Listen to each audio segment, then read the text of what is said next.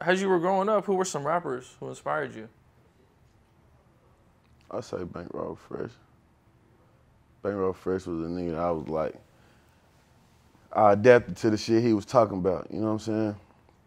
Just getting money. Cause I feel like as a young nigga, I was doing a lot of shit older people wasn't gonna do to get money. You know what I'm saying? I was doing a lot of shit niggas wasn't doing to get money, so I was just relating to Bankroll, one of them niggas I feel like I listened to that really, he the only nigga I feel like made me want to do music for real. He made you want to do music and make you want to get a lot of money. Yeah, made me want to be the richest nigga out of my neighborhood.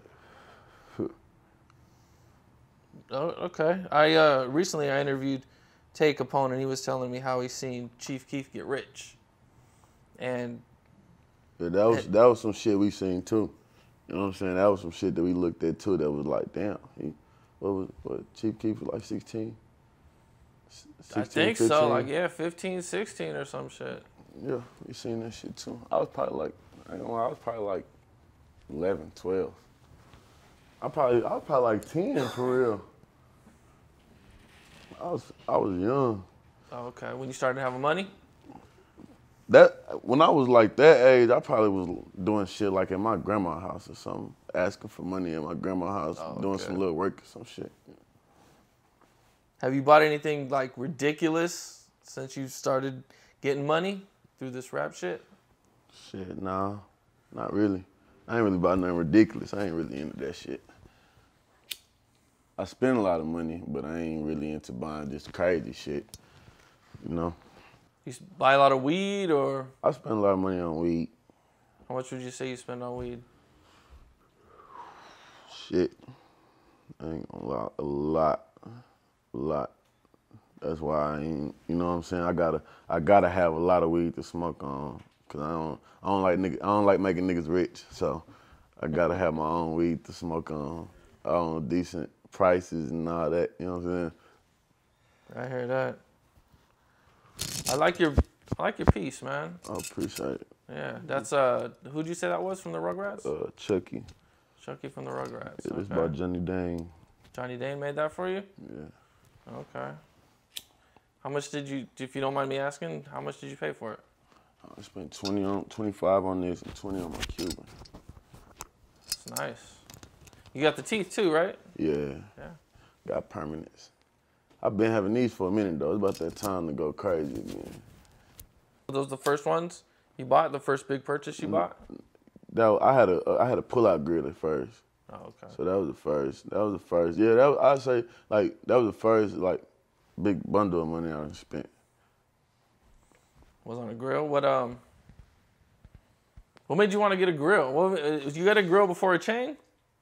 Yeah, I had a grill before I had a chain. What made you want to do that? Most people want to get the chain. I just wanted to grill. I don't know what made me want to grill for real. I just wanted to grill. Like, I just wanted my teeth to be iced out. I don't know. I wanted my teeth to be iced out first. Cause I knew the chain was gonna come. You know, eventually you're gonna get the chain. Have you ever turned down a lot of money for a feature?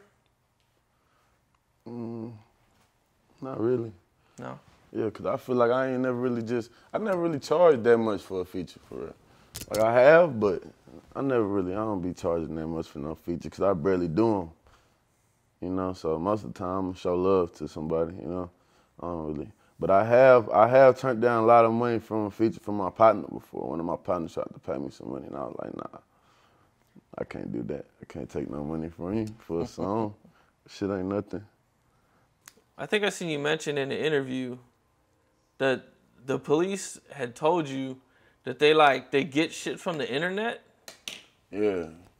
So it was a little situation that I had that occurred in the city, and we had to do it was like a meeting, and it was just pretty much giving me a warning. You know what I'm saying? Like a damn near a fair warning for real. Like it fucked me up. Like it made me realize like damn I gotta chill out. Posting guns, doing that. You know what I'm saying? So when you catch cases and all that shit just add up and they just look at you crazy. Then on top of that, you got music out, you talking crazy, you got guns on, so it was a situation that I had and they told me they learn shit from the internet. They know this and this from the internet. You know what I'm saying? So it was one of them just doing little wake-up calls real quick, you know? It was one of them things, but I told them folks, I don't fuck with nobody. You know what I'm saying? Told them straight up. Anybody come fuck with me, gonna get what they, you know what I'm saying? It wasn't even, it was the gang unit. It was a gang unit in Texas, in our city, in our little area. It was a gang unit, you know what I'm saying? And there was a little dude, he was with some type of fucking program, you know? And my mom just wanted me, you know, cause she, like, don't get it wrong. Anybody know my mom, they know she with all the fuck shit. But as far as me going to jail and doing this shit over some bullshit people, she wasn't with all that, you know what I'm saying? So, like 2 weeks of them, she telling me, oh, she got somebody to go in a little program and do a little program in Fort Worth or something. I'm like, I don't really want to talk to them. I don't got nothing to say. But they was pretty much just saying, well, I mean, you keep going on this road, it's easy to build this type of case, it's easy to build this type of case, and they don't even got to be off you.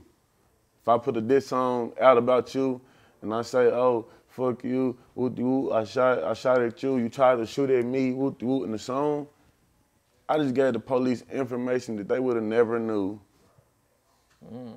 until I said it in the song.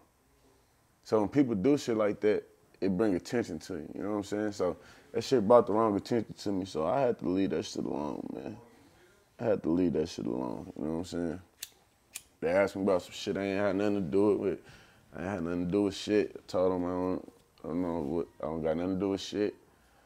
If y'all want to do, cause the shit that occurred, it was my people's. They know that it was kind of like we been cool before. So they kind of wanted to keep it before they start doing some bullshit. They wanted to keep it, okay, we know y'all know this side. We know this side used to fuck with this side. We're going to try to keep it like this. But it was like one of those situations where I felt like I ain't start, you know what I'm saying? I ain't start nothing. So if that's the way that it end, that's the way that it end. You know what I'm saying? So I ain't really care too much, you know, but it just made me realize I can't play with niggas on the internet and do all that and go to jail and RICO case, organized crime and gang cases and just bullshit that niggas is trying to make up in their music. You know what I'm saying? So I had to leave that shit alone for real. So you're no more guns in the videos for you? Or if you do, they're gonna be props? Definitely prop guns, you know? Definitely, that's all you use anyway, definitely right? Prop guns, but it's like niggas dry snitch in their music. Niggas will dry tell on you in their music for no reason. I don't make diss songs. I don't do none of that. I don't mention dudes' name and so on. I don't put niggas on YouTube. I don't do none of that. Cause that's police work. Cause the police told me that's basically how they get their information. So if they get their information, that's police work. You know what I'm saying? So you gotta learn how to move around that shit. I don't even get on live and none of that like that. I barely get on live. You know what I'm saying? I try not to get on live because they record everything now. I record everything now. You know what I'm saying? The police? You think? Oh, you? No, also I'm just saying people do, oh, and it's there right. for the police to see. You know what I'm saying? Right. So you? Oh, okay. You say record your live, and then upload it to like YouTube or Instagram or whatever. You know, so I don't play on the internet. I don't do none of that. You know what I'm saying? I don't do none of that, bro. These niggas be snitching for no reason. You know what I'm saying? Yeah, the internet's wild, man. It's a lot of, you know, it's dope. The internet's dope, but there's also like a lot, it's like kind of a responsibility too. Because it's just, everybody can see whatever you put out there. Yeah, you know? I mean, shit. You know, that's why I don't fuck around. You know, because them folks had motherfuckers knocking at my mama door. You know what I'm saying? I'm like, I don't need this from a T. Jones. I'm like, let me leave these little rappers alone and let them rap about whatever they want to rap about. Whatever gangster stuff they supposed to be doing. You know what I'm saying? Yeah, I hear that.